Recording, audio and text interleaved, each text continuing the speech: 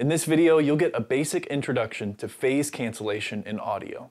You'll learn what phase cancellation is and the effect it has on sound quality. But hey, if you're new to this channel, welcome.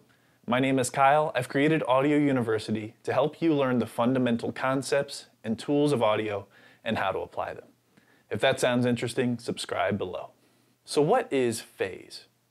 Well, a sound wave is a series of high pressure and low pressure phases.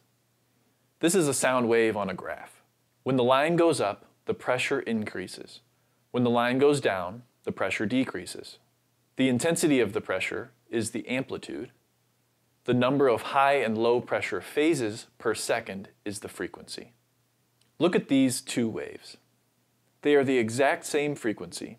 They're also perfectly in phase, meaning that when one waveform goes up, so does the other. These two waves have the same amplitude and they are perfectly in phase, so when they are mixed together, the result will be a wave with twice the amplitude. They're pushing and pulling in the same direction. It's like 1 + 1 = 2.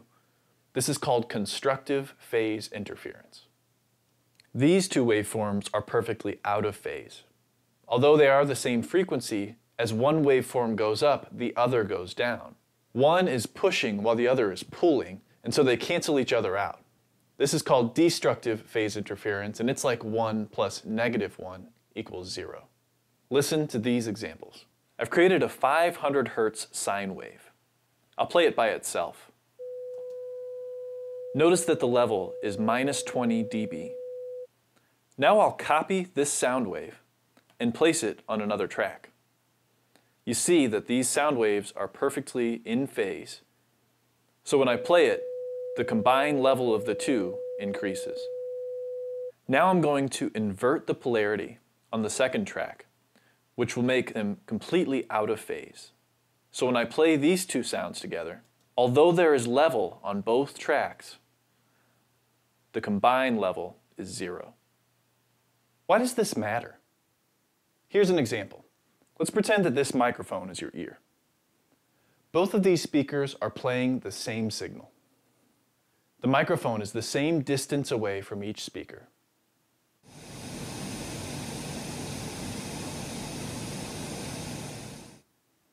What if the microphone was closer to the left speaker?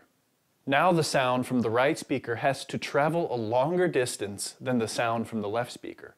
The two signals are out of phase. Listen to the effect this has on the sound.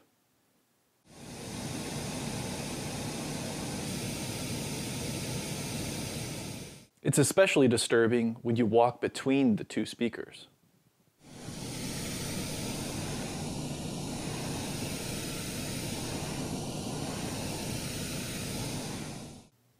The same thing can happen if you record one source with multiple microphones.